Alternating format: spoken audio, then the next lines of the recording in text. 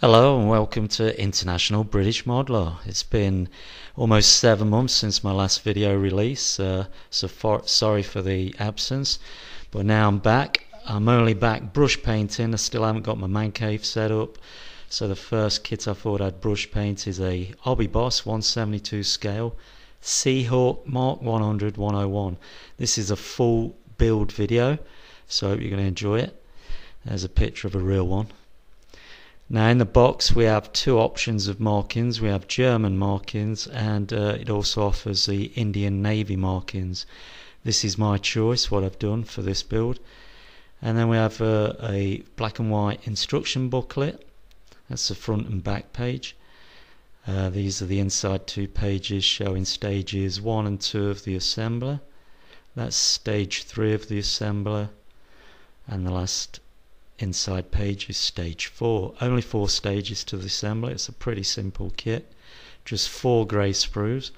They're the 2 major sprues with the upper and lower halves of the fuselage and wings, and they're the other 2 grey sprues.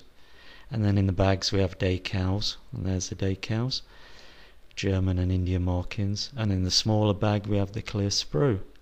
Nice clear mouldings, no blemishes on those, look really crisp and clean. So I started off by getting all the parts together for sub-assemblies. That's the cockpit tub, and this is the main undercarriage wheel bay housing, and then we have the fuel tanks and the rear fuselage with the horizontal stabilizers all assembled there with the cockpit tub and undercarriage bay.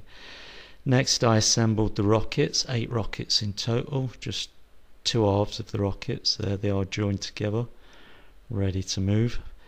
And after that I moved on to assembling the air intakes and the exhaust systems into the lower half of the upper lower fuselage wing assemblies.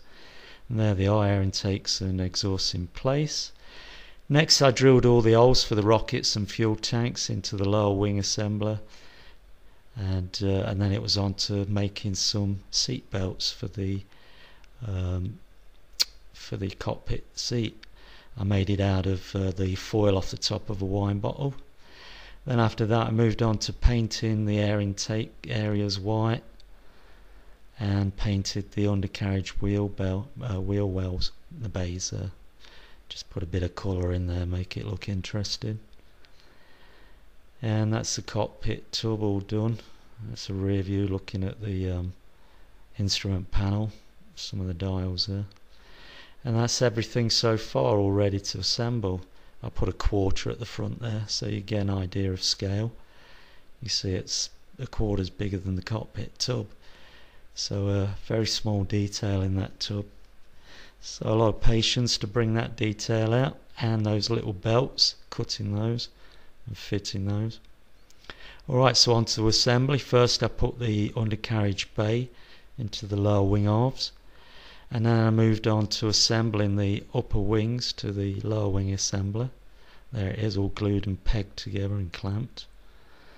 And then I took those off when it was set. There it is, clamps and pegs removed. The next thing to do was to put on the rear half of the fuselage assembler that carries the horizontal stabilizers as well. And there it is in place. And that's the underside, everything assembled for the main body. So next was to mask the canopy and the front windshield, get them ready for assembly.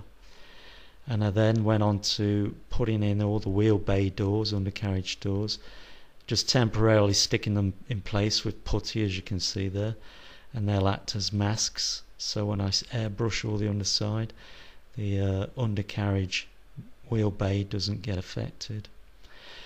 On each side of the aircraft at the exhaust there was a slight gap, so I filled those gaps, smoothed those down, ready for painting.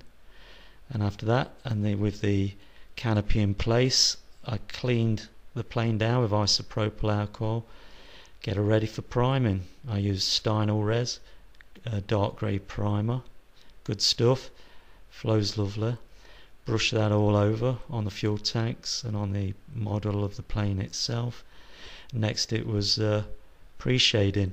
I used black for the upper side, Model Master Black, thin down, really thin down well, and then I mixed a dark brown and brush painted the panel lines on the underside. Next was to put the underside sky. I used XF21 Tamiya, toned down with XF2 flat white. Painted that on the underside and the fuel tanks, and then I did some highlights, toned it down a bit more with white. And then it was I put a clear coat on that, let that set, and then I masked it ready for painting the upper side. And on the upper side I mixed XF 24 with XF2, and then I put some highlights on by toning that grey down with more white. So that were the main colours in place, and all I had to do then was seal the upper side with some gloss clear, and then she'd be ready for some decaling. And there's all the parts now that are painted with a gloss clear coat on. That's the top side, and that's the underside. Next then was moving on to decaling, so I got all my stuff together. I used Wolfer's Solver setting solution, and put my decals on. There they are, upper side all done. See the side of the fuselage, port side there. That's the underside and the fuel tanks with their decals. And then this is a side view of the, and it's the same on the port side, and the starboard side are the same. Next it was on to weathering, so I got my oil paints and my odorless mineral spirits, and I mixed some black and white to make a brown for the underside, spread that all over, and then did a dark brown black colour for the top and brushed that all over, and then wiped it off, leaving on an amount that I like the look of, give it some tonal variations. And there you go, that's how she looks after some oil washes. And that's the underside. And on the underside you can start seeing some reddish brown streaks that I mixed. Fuel stains, oil stains, weathering, water, dirt. So after that, after the weathering, it was time to clear coat everything with the final flat clear coat. So I brushed that all over, top and bottom, and then she was ready for the final assembly. So that's it guys, all done. After the final assembly it was ready to go on to the final reveal. So I'm not going to keep you any much longer guys, I hope you enjoy the final reveal. So let's move on to that. Cheers guys, tally-ho, chocks away.